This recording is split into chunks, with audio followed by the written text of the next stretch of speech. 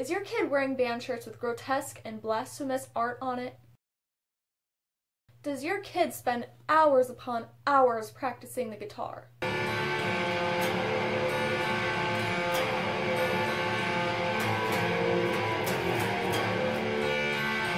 Is your kid playing that gross heavy metal music too loud in their room?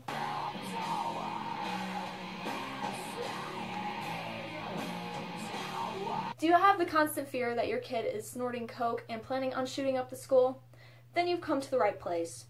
Dear unsupportive / overly religious parents of metalheads, newsflash, God doesn't actually give a shit what your kid's listening to. Remember that famous saying from the Bible, so you judge, you shall be judged? Sounds like somebody's not being a very good Christian. Let me tell ya. I know there's a lot of concern that goes behind the metal culture. I mean, no parent wants their kid doing a shitload of drugs, engaging in occult activities, and being a disrespectful loudmouth towards every adult in existence. Most of that is all a stereotype, and you see that more in only cartoons and movies, and the ones doing most of the drugs are those big rock stars that have a bunch of wrinkles and are partially dead now.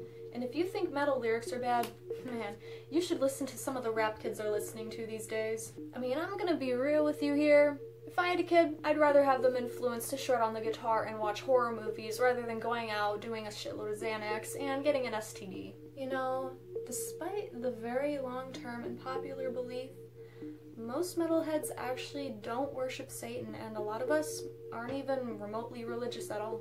Although there are a lot of bands that use a lot of profane and satanic imagery, most of it is just for show. It's a little something called shock rock. You'd be surprised how many famous metal musicians are actually religious. For example, Tom Araya, who is the bassist / vocalist for the band Slayer, notorious for writing lyrics on genocide, warfare, satanic worship, and so on.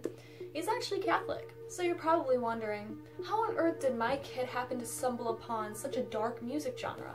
Because as a teenager, a lot of us are very frustrated and we kind of feel a little outcasted, and metal just happens to be a really great outlet for all of your anger. And a lot of teenagers that get into metal, which even most adult metalheads stumble upon metal when they're around 13, 14.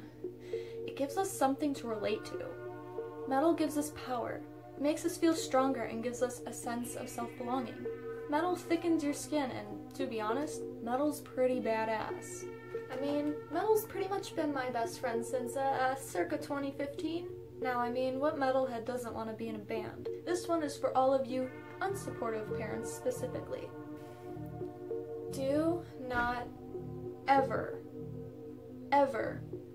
discourage your kid from pursuing their dreams. Instead, you should probably help guide them towards getting a job within the music / entertainment industry, because let's face it, it is insanely difficult to completely live off gigging with a band. You know, there's a huge variety of many college courses and majors that sort of tie within the music and entertainment industry that your kid could be interested in.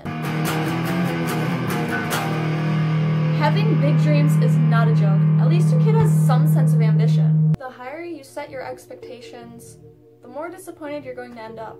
What parent really wants their kid walking around with a shirt with this artwork on it? Oh, big shocker, I know. You can always monitor what kind of band shirts they get, but if it's their money that they're spending, then it's kind of their right to wear it. Now, this doesn't mean they're going to wear a dying fetus shirt to church. That's just common sense. It's disrespectful. If you really have a problem seeing a shirt on your kid that you don't like, then maybe you should tell them, I don't want to see you wearing it. You can wear that when I'm not around. I just don't want to see it. And if your kid's turning goth or turning punk, don't restrict them to only wearing basic clothes. You're suffocating your kid. Let them feel free to express themselves. It's very good for the developing mind, and it really builds strong character. You can't change your kid, no matter how hard you try. And it is all a part of growing up, whether being a metalhead is a phase for them or not, but usually the they'll stay through metal throughout their life if they really enjoy it. And when it really comes down to it, if your kid is truly, truly happy with the music they listen to and what they wear, then there is absolutely nothing that you should worry about. I hope that you really enjoyed this video. Please subscribe if you'd like to see more like this, and don't forget to check out my Depop and my Big Cartel shop where I sell stickers, buttons, and zines. And I am coming out with this really cool t-shirt design soon, so you should stay tuned for that. Follow my social media links down below as well. And as always, this is your pal, Septic Siren, and stay metal.